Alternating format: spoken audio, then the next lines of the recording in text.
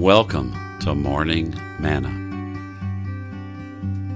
Today is Wednesday, June the 26th, 2019, and this is episode 3057. My name is Bruce Turner. Welcome to the Humpback Day edition of Morning Manna. Today's episode is titled The Blessed Hope. Stay tuned.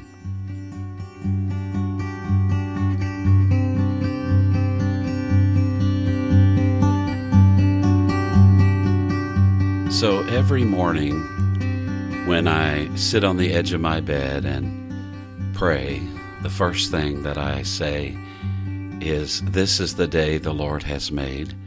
I will rejoice and be glad in it."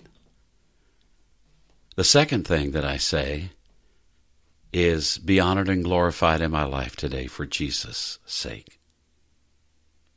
There are a number of other things that I enjoy praying about in the morning as I start my day.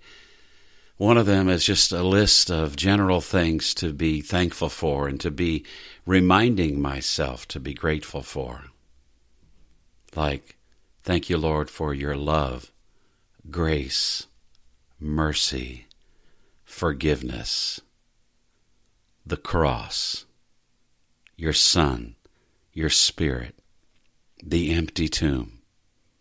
And then the last one is always, and the blessed hope. What is the blessed hope? Well, the blessed hope is the glorious appearing of our great God and Savior, Jesus Christ. Jesus said, "I will come again and receive you unto myself."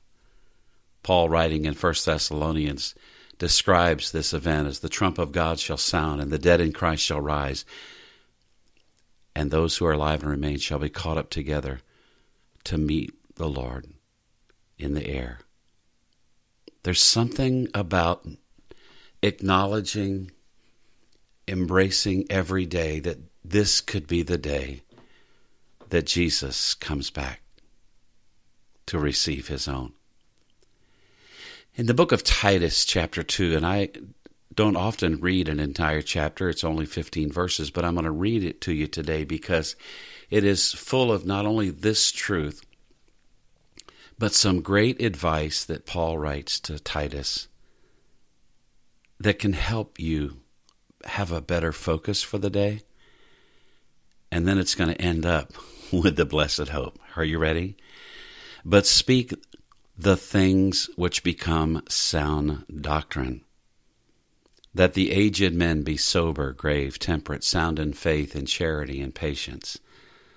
The aged women also likewise, that they may be in behavior as becomes holiness, not false accusers, not given to much wine, teachers of good things, that they may teach the young women to be sober, to love their husbands, to love their children, to be discreet, chaste, keepers at home, good, obedient to their own husbands, that the word of God may be not blasphemed.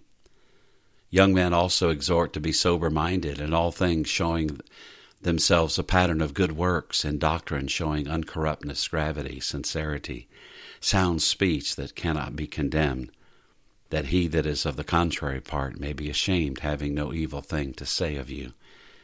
Exhort servants to be obedient to their own masters, and to please them well in all things, not answering again, not purloining, but showing all good fidelity, that they may adorn the doctrine of God, our Savior in all things.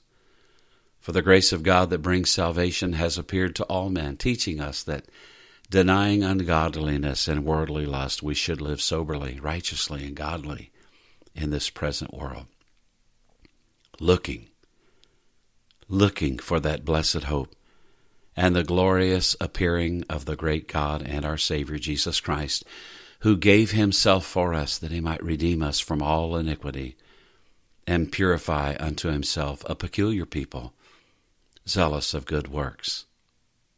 These things speak and exhort and rebuke with all authority. Let no man despise you. Are you looking for that blessed hope today?